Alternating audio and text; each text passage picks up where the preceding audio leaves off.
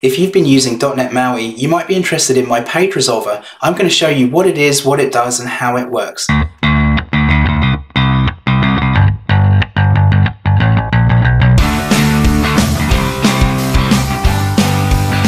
Let's take a look at a very simple demo. This is a very simple shopping app. You can see here that I've got my main page, and my main page expects a view model to be injected into it. Now we can see that in app here, I'm injecting main page rather than newing it up. And all of those dependencies are registered here in MAUI program with the service collection in the generic host builder. So I've got my services, my view models, and my pages. So because all of this is registered, I can just start my app, and MAUI will bootstrap that main page for me with that dependency for that main view model. So we'll just fire it up and we'll just see how that works. Okay, so we can see that the app is firing up now, and we can see that we have our main page. So that has worked as expected. Now I can click this View Products button, but it doesn't do anything. So let's wire that up. So if we have a look at the main view model here, we can see that the I command that the button is bound to is already wired up to a method here, but there's nothing in the method. So let's go and fix that. So I want to call await navigation.push async. I want this to go to my product page, so I can go new product page. Okay, I have a problem here though, in that my product page constructor expects a product view model. Okay, well let's give it that. So I can go new product view model, but now my product view model expects a service. But we can see that all of these are registered here with the service collection. So why can't I just use those? Well, you can. So let's go ahead and do that. So what I'm going to do is I'm going to install my package, .NET add package, Goldie.maui plugins.pageresolver.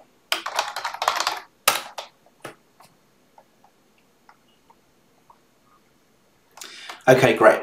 So now let's just get rid of all this. In fact, let's just go back to MAUI program. Now, the first thing I need to do is I need to actually register that I'm going to use that page resolver. So I can go ahead and just go .pageresolver here. Use page resolver, sorry. We can see that I don't have to bring in the namespace, and the reason I don't is because I've added an imports file here, same as what you might see in a Blazor project, and I've got a global using for that namespace already, and that means that I can use it here in MAUI program, but I can also use the extension methods that are in that namespace here as well. So instead of passing in the product page to push async, I'm going to actually specify the type. The page is a type parameter here. Okay, awesome. So now let's run that. And we can see that I'm just passing in the product page, no other dependencies. We know it needs a view model. We know that the view model needs services, and all those are already registered here. So that extension method should give us the fully resolved instance of that page with all its dependencies. So we can see that the app is launching now as it did before. Still bootstrap that main page, no issue there. We can click View Products this time, and we can see that it's now taking us to the product page. In fact, this list of products that we're seeing here comes from that product service, so that's working as well. These buttons don't do anything though, so let's wire those up. So if I go to my product view model, we can see that I've got the button wired up to a command, and the command is wired up to a method, but again, the method doesn't do anything. The method takes in a product, and that is the product that you click on. So we want to pass that through to our product details page. We can say that our product details page is expecting a view model and the product, and that view model also in fact has some dependencies that are injected here as well, this cart service. So let's see how we can use that. So if I go back to my main view model, go back to my product view model, what I want to do here is go await navigation.push async. This time I want the type to be the product details page, and I want to pass it through the product.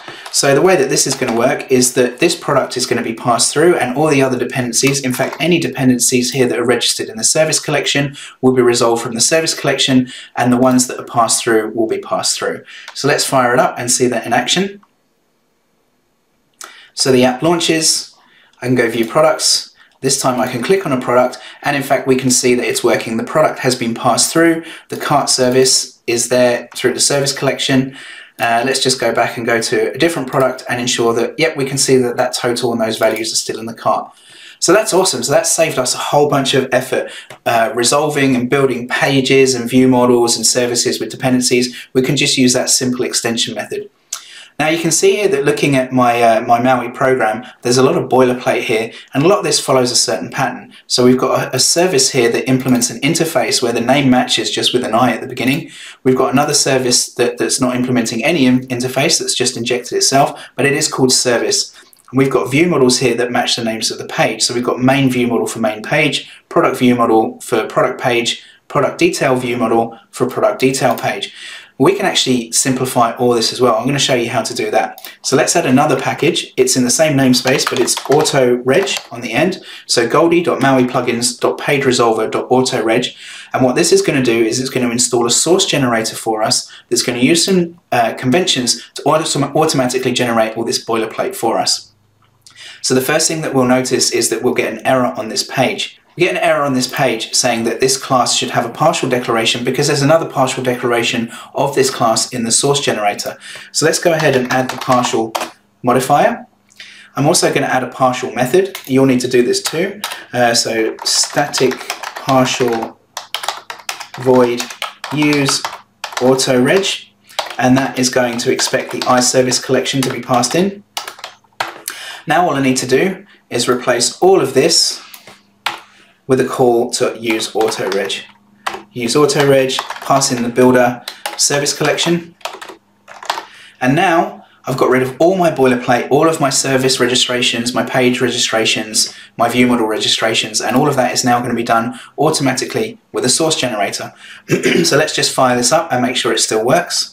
Whilst we're waiting for that to build, we can have a quick look at the class that's been generated for us. So if we go to the dependencies and we look at analyzers, we can see that we've got maui.plugins.pageresolver.autoreg there, and we should see that it's generated an automatic class for us that has all those service registrations there done for us automatically, and the call to use PageResolver. So in fact, we can actually remove this from here as well.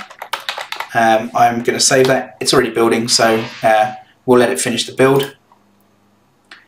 There we go, view products, watch, everything's working exactly as it did before. We didn't have to manually register anything.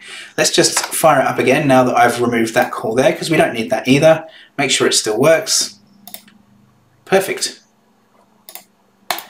So that's it. That is the MAUI PageResolver plugin that I've created. That includes the PageResolver itself and the Autoreg source generator. If you're interested, it's on Nuget. You can install it. You can check out the page on GitHub. And if you have any questions or feedback, issues, please let me know. Thanks very much.